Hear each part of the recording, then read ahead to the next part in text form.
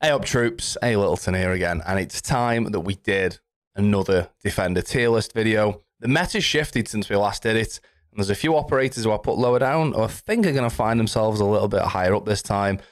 Based on the video we did the other day about the TDM meta that's out there at the minute, if you haven't watched it, it's the video before this, go and have a look. I think certain operators need to be moved up and down. Now, what's difficult when I do these is different elos play different ways, if you know what I mean. If you're playing in silver, attackers don't drone that often, therefore mute's not that useful. If you play in champ, the attackers drone quite a lot generally, and therefore mute's really good. So I'll try and find a balance, but we'll get started with Alibi. And Alibi, kind of, what do you call Alibi? Trap operator? I think you probably would. Really good gun, impacts Bailiff, good operator, 3-speed. I think Alibi still sits in A or B. I want 8.5. I'm going to put Alibi in B, because I feel like a utility is good, it's okay, but if you're not in a rush, if you've droned it out, it really doesn't pose that much of a problem. Aruni, still A for me. I'll try and rattle through these as much as I can, because I know I can talk for a little while, so apologies if this drags on. Aruni, look, no, you put in, with the way that the TDM meta is, right, I'm going to talk about this TDM meta a lot this video. People tend to rush, they don't tend to drone as much, they tend to just walk into the building, and you find yourself on defense, you're going, how is he there? Why is he so confident? How does he know? Why has he just walked through that door? And it actually makes no sense. You're thinking, why has he done that? Or she done that? They've not droned. They don't know that nobody's there, but they just walk in. They're so confident. A Rooney prevents that slightly. You don't want to be using a Rooney gate away from sight too far. Like if you were playing Legion, you could put traps away from sight to slow him down. A Rooney generally needs to be used around sight, on sight doors, and to stop people rushing through busy areas, through busy doors. You can't really get much better than a Rooney, really. You think about clubhouse basement on the double door at the bottom of main stairs. You're putting a Rooney gate there, you just forget about it until you hear a Rooney gate go. That's the beauty of a Rooney. It gives it such a good sound, like an audio cue. You can just put something on a doorway and forget about it until you hear that a Rooney gate burns. So yeah, still a really good operator. The only thing that lets a Rooney down for me, in my opinion, is one weakness is her guns. I don't think the Rooney's all that good at the minute with the capacity. What is it, 16, 17 bullets? If you've got like a 1v2, you're struggling with the Rooney, like the SMG-11. However, the DMR, if you're good with DMRs, it's a great weapon on defense. I am terrible with DMRs because my first shot accuracy is awful, so she's not great for me in terms of the weapons department. But being able to make rotates for free, great utility, definitely A. Azami, now this is an interesting one. If you're playing champ elo or high elo, Azami goes in at S, no question. If you're playing lower elo, Azami probably sits somewhere here or here. Because in higher elo, people have to clear the utility that's in the way, and Azami provides loads of that. If you're in lower elo, people just walk through the door. But overall, Azami still sits in S, no questions asked for me. You can even in lower elo and higher elo, you tend to see it played differently. In higher elo, she'll make blocking lines of sight and make shields. In lower elo, you tend to see him blocking doorways and over windows and stuff. So yeah, interesting the way it's played across the like, two different elo levels there. But definitely S tier straight away. Bandit. Oh, I love Bandit. He's one of my favorite defenders. He's who when I first started playing the game, I played a ton of Bandit. I have to be honest. Bandit probably sits there now, doesn't he? Bandit probably sits there now, which is upsetting because I really like him. I wish he was here. The reason Bandit sits there for me, with the introduction of side utility EMPs, pocket EMPs, being able to bandit trick now is almost impossible. It can still be done on certain sites where you the floor below you is solid, but there's not many of them anymore. You think about like Office on Skyscraper, CCTV on Clubhouse, and various other sites that you would normally trick. Bandit's not that good anymore when it comes to that. You still want to take some kind of wall denial, because you still want to have to force the attackers to coordinate. Yes, they might have EMPs. Yes, they might have a Thatcher, but make them do that still. Don't make it easy for them. Don't go, oh, Bandit's rubbish because it's so easy to counter now. I just won't bother putting wall denial on, because then it's free. Make them struggle. You don't know their EMPs might get spawn peaked. They might miss their EMPs. The EMP player might not be playing with the heart breacher and might go somewhere else and get killed, and then they're stuck. So you've still got to make it difficult for attackers. I think with getting grenaded from below being so common these days as well, that makes Bandit slightly weaker. Yeah, he goes in at C, pains him. He's still got a great gun and a C4, obviously, but yeah, he goes in there for me. Castle, now this is an interesting one, because if you use Castle right, he's really annoying, and if you use him wrong, he's really annoying, but to your own team. Castle goes in B. The UMP with the extended barrel and a 1.5 is actually all right, you know. Obviously, he's got his super shorty. Prox mines are a bulletproof, I think, if I'm right. And he just causes a problem. If you've got a sledge, he's no issue. But the beauty of Castle is he absorbs attacker utility. Even though getting rid of a castle barricade if you're playing Ash is no problem, right? But that's one of your charges gone. If you're getting rid of a castle barricade if you're playing Zofia, no problem. But now you've only got one impact grenade from Zofia's launcher left. Do you know what I mean? So, and if you've got a Gon 6, all right, that's your Gon 6 gone. Nothing else. If you've got a Malusi Banshee on the other side of that castle barricade, someone uses the Gon 6 on the castle, what are they getting rid of the Malusi with? So Castle's all about absorbing utility from the attackers, making them use their utility on castle before anything else. So still a great operator. You've got to use him right. I'm half tempted to put him here actually at the minute, but I'm not. Again, I kind of want a tier in between, but I'm going to stick him there. Caveira can get in the mud for me. Actually, no, Andy, no. Caveira can't get in the mud at the minute. Caveira can go up a tier.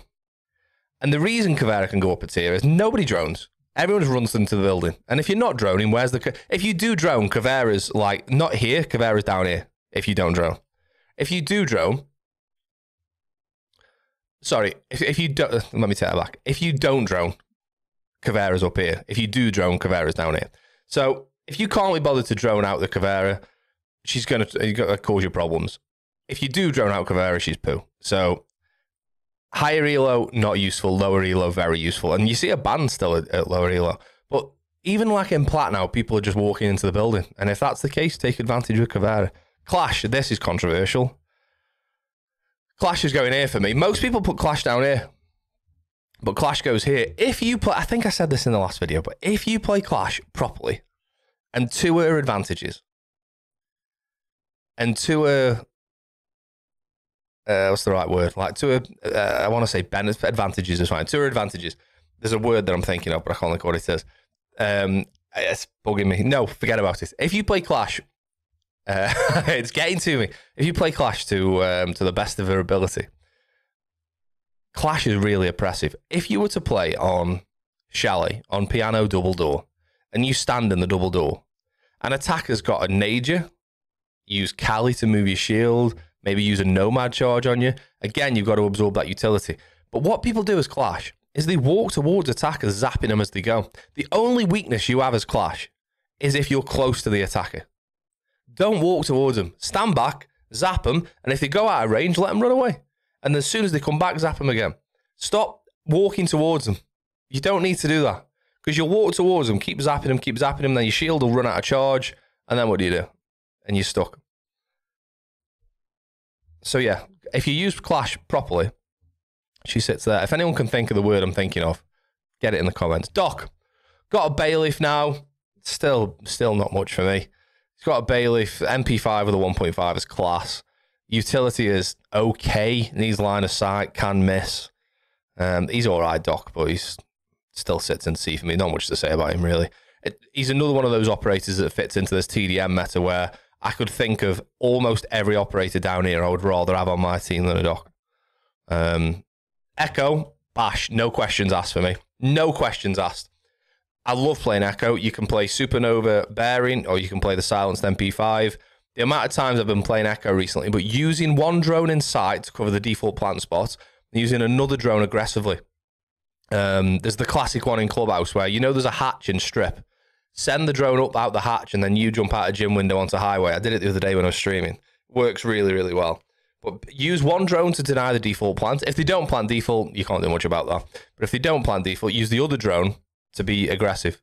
And to, if you're playing in a stack and you've got someone who's a particularly good gunner, a bit like Deepak did in Rogue and Berlin. It's Rogue, was Rogue, it's Koi now. Drone, like, he used to drone Crying and Spoit and Kanto around the map. So, with Echo on defense. Do that for your teammates if they're a decent gunner, but also use it yourself. But being a 2-2 now as well, impacts and a shield. There's not many shields knocking about anymore. Really good op, I think, at the minute. Ella, got a shield, I suppose. A gun's all right. Good capacity in the gun. Utility's all right. Ella probably goes there. Just a proper middle of the road defender. If she doesn't have that shield, she's probably down here. But with how difficult shields are to come by now, yeah, sits there. I need to shave this tash off, by the way. It's really tickling my lips.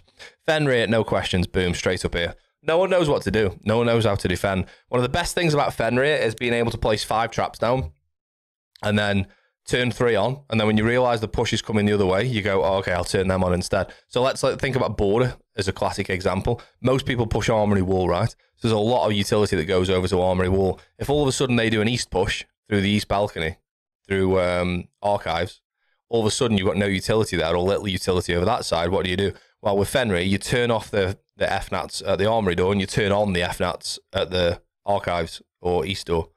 So, and I think it needs changing a little bit where if I'm in an FNAT and I shoot the FNAT, I want my vision to come back like that. Whereas in FNATs at the minute, you tend to shoot the FNAT when you're in it and the effects of it take like a couple of seconds to go away. And I think for me, if you find the FNAT and you shoot it, the effects drop straight away, in my opinion. I kind of guess why in sort of realistic terms it doesn't, because it's smoke and there would be smoke in the air and it would take for a while for the smoke to dissipate, I guess. But in terms of a game, if I find that FNAT and destroy it, I want it shifting. Frost goes in at A. Great gun. Good utility for people who don't bother checking, especially in this meta at the minute. Got the shield, got the setup with the shotgun. Just a great all-round operator. Not much to say about Frost. Fits in well. Goyo probably goes... lost his C4. I think Goyo goes there. In theory, Goyo's quality. 80 seconds of area denial with a big area as well is fantastic. I tend to find that the canisters get shot, what they call Vulcan canisters, tend to get shot early. He gets 4. In theory, Goyo's really good, but in practice, it doesn't always go that well. Great gun, though. That Vector with a 1.5 is a laser. But yeah, just, I don't know. I want to put him here, but I'm going to go there. Jaeger. This is a tough one, isn't it?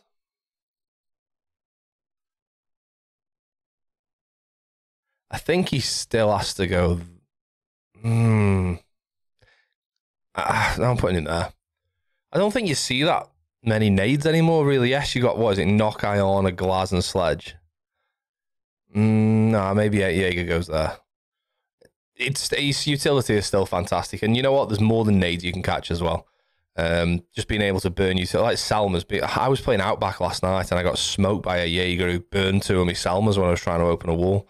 It had 2 ADSs behind the door. It was really annoying. Yeah, Jaeger has to go there. Cade goes here. Again, Cade isn't as strong now. We've got the pocket EMPs, but it's so much easier to Cade trick than it used to be, because with Thatcher not being on the board, obviously. But now you can put like 1 Cade either side of the wall. They burn one side, and they throw the second EMP to burn the other side. And in that time, you pick the first one up and throw it back in the middle of the wall, so it covers both, and it works all the time. You can put Cades in snazzy places that you can't put bandit charges. It causes, if you see a Cade on the board and you're trying to get a wall open, you know it's going to be a tough one. As long as Cade's playing it well, it's tough. Capcan probably goes up here, I reckon, nowadays, you know. I think Capcan goes up there. People don't check doorways. I die to Capcans all the time. In fact, I died twice last night to Capcans. But people don't check doorways as much as they used to. Everyone's rushing everywhere. I'm just thinking, you know, Doc goes there. A quick change on Doc there. Yeah, Capcan's S tier at the minute, man. So good. People just don't check. And you can take advantage of that. Legion, at the minute, is an S tier operator. Again, I would probably want somewhere between the two here. But Legion slows the enemies down so much. You can have 3 goo mines out on the map by the time an enemy's realistically pushing them. And that means you can cover the busiest areas of the map where everyone rushes these days. If you want to cover red stairs on Villa, bang a goo mine on there straight away. The only thing is, if an enemy's droning, again, this comes back to the same thing as Mute. If an enemy's droning, they see the goo mines. It's quite easy to see on a drone. It's the same height. they see the goo mine, and they shoot it, and it's very hard to hear, and you don't even know that goo mine's gone. So, but the amount of times people don't drone and get caught in goo mines, I think having a Legion on a lot of sites these days is massively advantageous, and I think he's gone up in the meta, especially being having an extended barrel on his gun, because there's very little recoil on that gun, and the extended barrel does a decent chunk of additional damage. Maestro, I think Maestro has to go here, doesn't it? I actually really like Maestro, and I think in theory his gadget's quality. With the introduction of Gone 6s, obviously a lot more operators that can get rid of Maestro cams quite easily. You can just punch them to smash the glass. He has been nerfed, but he's still useful and can still cause problems, but you've got to think a little bit more about where you put the cameras. And don't play him like Echo. Don't play the I'm going to wait for him to plant and use the Maestro cam strategy, because it doesn't work very well. You've got to hit almost every shot of a Maestro camera, and that takes almost as much time as it takes to plant. So it's almost impossible to stop unless the attacker's already low.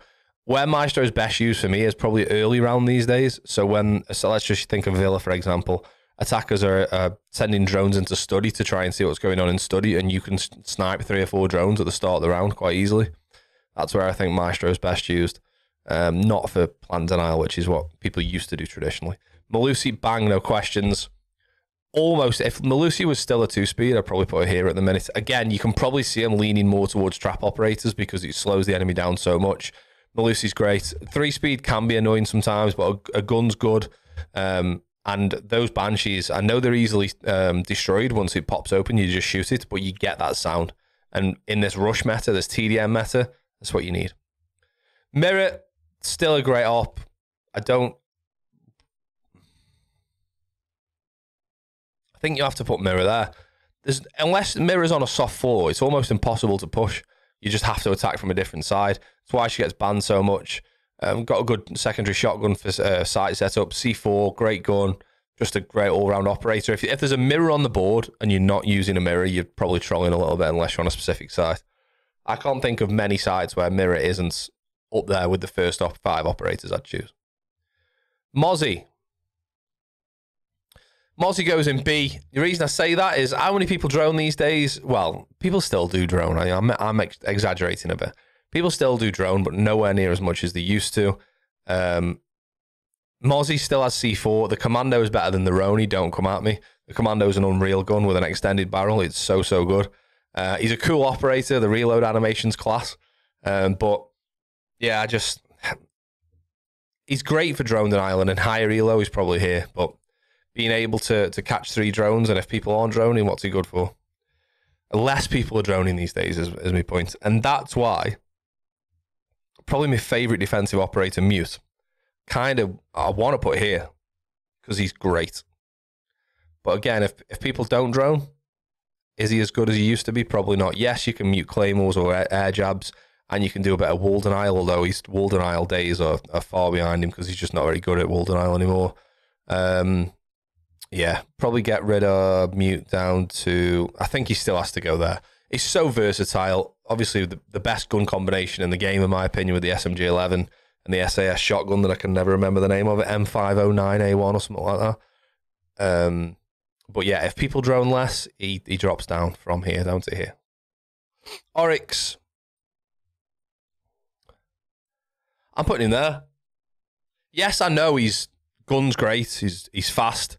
He can burst through walls. He's got a bailiff. But what does he bring to the team? Nothing, apart from prox mines. That's it. I would rather see almost every other operator above him than an Oryx on my team. If you're playing Oryx and you're roaming, why aren't you using Legion? Is it because he's got a bailiff? If that's the case, you've got to ask your teammates to try and open hatches. Sorry, I've got hay fever and my left nostril is itching like mad. I'm trying to sort of do it casually, like as if you won't notice. Oh no, I've got an itchy nose. And everyone's going, why is he itching his nose like that? Just scratch it. Oh, right. Yeah. If you're taking Oryx, take Legion. If you're taking Oryx, take Alibi. Yeah, that's a point, actually. If you're taking Oryx, take Alibi, because other than bursting through walls, she still has a bailiff. So, yeah. It doesn't do anything for me. Pulse. Very, very site-specific. Probably here, actually. Very site specific. Only really good when you're below people. Obviously, not going to be pulsing above. The C4 helps. He has a shield now, but if anyone takes a shield over C4, then you're a troll. I mean, what sites just see pulse on? Basements on Clubhouse. Trophy statue on Villa, but he plays below in dining room. You just don't see pulse that much anymore. Pulse is the operator of a cheater, by the way. If you ever see anyone playing pulse, just make sure they're not cheating, because every cheater does it and goes, oh no, what they'll do is they'll see you, and then they'll turn the scanner on them so they can scan you so they know you're there. Or they already know you're there, and then they'll be like, shoot you through the floor, and you go, oh, sorry, what's going on there? And they go, oh no, I scanned you, so I knew you were there. Yeah, of course you did, pal. So yeah, Rook, just back to pulse, he's all right. Rook, I'm sorry, Rook goes in here. Yes, you've got a 2x on an MP5. Yes, you allow your defenders to be down, but then they can get back up. Give them a little bit more health, but look, it's a one-shot headshot game. If I get a headshot, I aren't going to be able to get up. How many times have you gone down with a Rook plate and got back up? It's minimal. I bet you could count on one hand. Smoke. Now, this is an interesting one, isn't it? Smoke goes here for me. Oh, does he go here? Losing that shield has affected him. I get why Ubisoft did it. I think it was probably the right decision, maybe. Because he had everything. Could do everything. Area denial, site setup, shield. Great guns. Oh, area denial is still really important in Siege. And for that reason, Smoke stays there. I really want to put him there, but I don't think I can. I think he's still an A-tier operator, still a good op, still a good choice to have on the team. Solis, this is a tough one because Solis should be here every day, but I also want to put Solis here. And I think that's because of the way people are playing her. No, I'm going to put Solis in S. Being able to run around the map in the prep phase and kill 3 or 4 drones, no questions, is important. One of the best features of Solis is denying the attackers that pre-placed drone that they rely on for entry. So everyone does it, right? You know you're going to be entering bathroom on Villa when you're attacking Games Aviator, and you're going to put your drone in Astro, and as soon as you'll rappel up onto Master Balk and check your drone, and then you know Astro's clear, your drone into various different areas. Not having that pre-placed drone, yes, you lose your drone, that's annoying, but not having that pre-placed drone to be able to get the entry into the map is tough. Having to take the drone inside the map at the start of the round wastes another 20-30 seconds. It's really tough to play against. Still has to go S tier. Solis for me. Tachanka.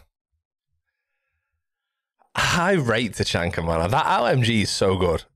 Got a shield, got area denial, but it's... If you can be bothered to learn Tachanka's Shamika launcher physics, he's good. But what you see is people firing fireballs or Shamika balls, whatever they're called, just into the general area of what they want to deny, and they bounce off walls and go nowhere where they want to. If you can be bothered to learn the lineups for the Shamika launcher, it's all right. I actually think Tachanka now is the person to play on Oregon Elbow. Take that LMG for the side setup.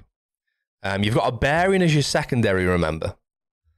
So you can take that LMG and a bearing, you can play the shield, and you can deny. The only thing with Tachanka, as we all know, is swapping from the Shamika launcher back to your main weapon can be tough. With smoke, you throw the smoke, set it off, you've got your SMG-11 back out.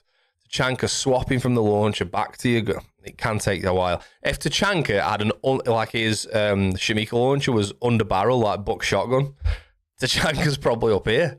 But in the minute, he's not. I think the area that the Shamika launchers deny as well is not particularly big. Thorn. Interesting one, because Thorn's gun is class. Got a shield as well, I think, if I'm not wrong. Shield and barbed wire. But the barbed wire works well with the razor blooms because you can slow the attackers down. I don't know, I think Thorn goes there as well, man. I think she's a fun operator to play. Her gun slaps as well, man. It hits so hard. There's tons of damage on it. I think you can put an extended barrel on as well, maybe, if I'm not mistaken. But even without it, it slaps. There's no recoil. The thing is with Thorn is how many times you die to a razor bloom trap compared to a Capcan trap. Razor blooms just take so long to detonate. Once they go off, you can turn around and shoot them quite quickly, or you can just run back out the door you just came in. Yes, they give a good audio cue, but just nowhere near as good as other trap operators like Frost or Capcan or Legion. Thunderbird, just no place for it at the minute, I don't feel. Losing a C4 is tough as well. But, I mean, the heals have improved, you could argue, because the cooldown rate is less, but the heal is less. But over time, you actually get healed more if you stand by it for a while. Just, I don't feel, again, going back to the Doc and Oryx point about Thunderbird, I just don't feel like there's any reason you should take a Thunderbird over any other operator in B tier or above. Someone get in touch with me and make a case for taking Thunderbird over Castle or for taking Thunderbird over Malusi. I don't think there is one. I think you could argue that every operator in B tier and above benefits the team better than the Thunderbird does for getting, what, 25 HP or whatever it is off the Kona station now. Valkyrie, I'm sorry, Valkyrie still goes in S. Valkyrie will always be S as long as she has 3 cameras that she can throw wherever she wants in the map. IQ as an operator you never see anymore, which is one of the main counters to her.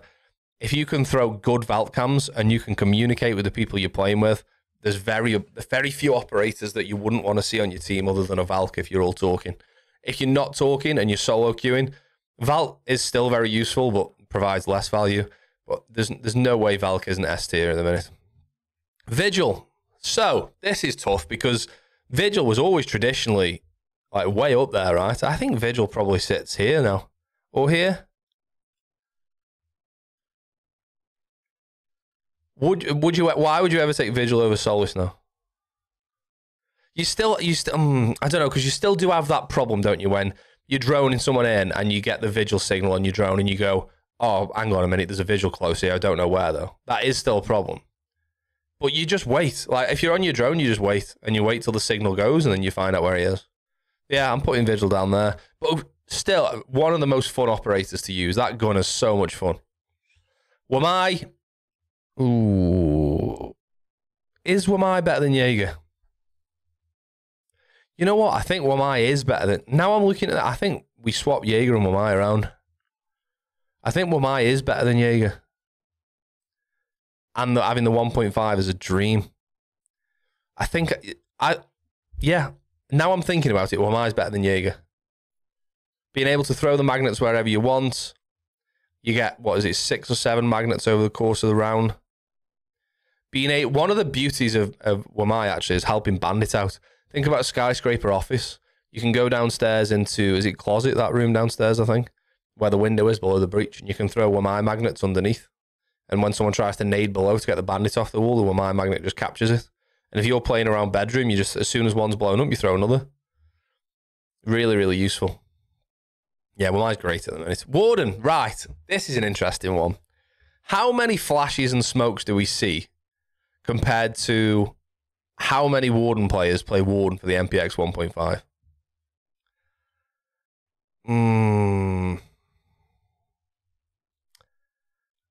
I think we put Warden in B. In terms of utility, if the attackers don't smoke or flash, then he's not much use. Or use sense. So, I think he goes in B. Got a C4 and a shield, which is helpful. The gun's unreal. It's an absolute... And the running animation's class. That's enough to be here alone, isn't the running animation? But, yeah, I think that's right. I think that sums us up. I think Warden goes in B. I'm just going to double check it now. I don't think there's anyone I'm glad I've moved Jaeger down because I wanted to put Jaeger here. And then thinking about Wamai is better. He makes Jaeger go down one. But that's it. That's the Year 8 Season 2. Official Bold Englishman's tier list. And I think I'm happy with it. There's a few that you could argue should be up or down. Like maybe, I don't know, Solus is so good. Mirror maybe down one. I don't know. That's what I'm going with. We'll leave it to that. Let me know what you think. This has changed because of the TDM meta, and it's all about now trying to slow attackers down from rushing. But yeah, let me know what you think. Cheers for watching. I'll see you next time. Cheers!